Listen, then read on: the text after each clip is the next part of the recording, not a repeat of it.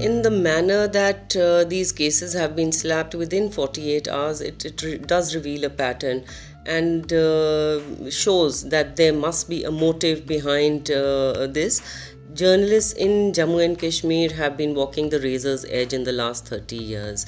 Many journalists have been killed, many more have been physically intimidated, harassed, and media has been arm twisted in various ways by choking their financial flows, revenue, and harassing them in different ways and creating an atmosphere of fear, which has been more and more absolute after August 5th, 2019.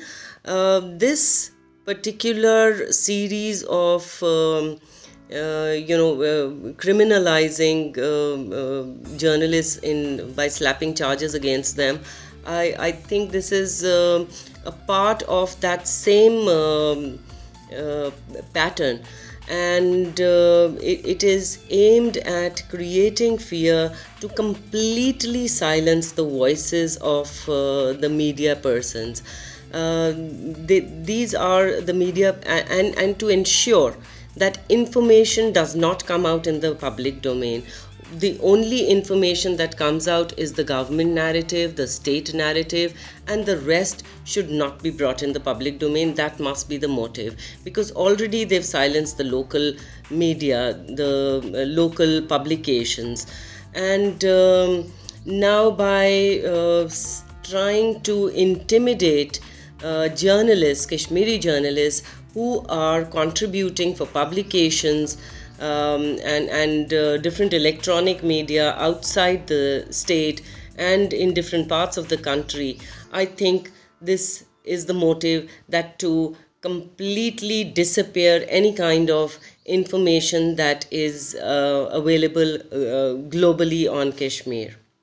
The other thing I like to add, it may not be a motive, but the implication of registering a case, particularly in the case of Masrat Zahra. She's the only woman woman journalist who has faced this kind of harassment in the last 30 years.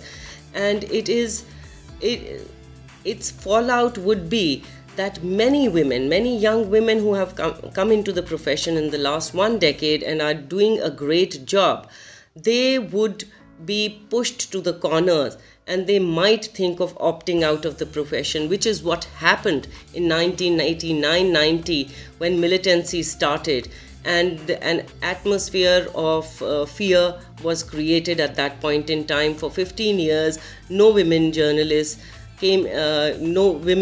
could be seen in the field. All the 3 journalists who have been booked under different cases in the last 48 hours are extremely professional. I don't know Masrat Zahra personally, but I've been following her work. She's extremely young and has amazing body of work to her credit. She's been bringing out images of very marginalized people who are powerless, people who are suffering and going through different tragedies. She's brought in different facets of the conflict through her photographs.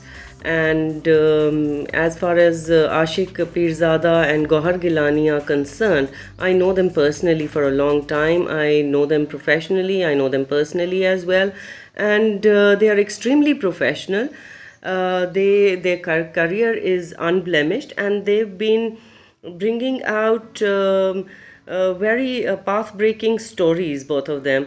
Gohar Gilani is also a commentator, and he has been advocating peace and non-violence through his write-ups, through his social media posts. So it's extremely shocking that these kind of preposterous charges have been slapped against a person like Gohar Gilani for sharing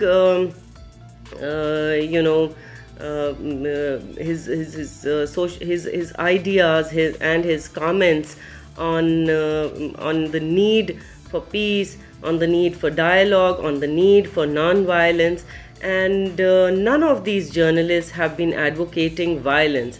So these charges are uncalled for and need to be dropped.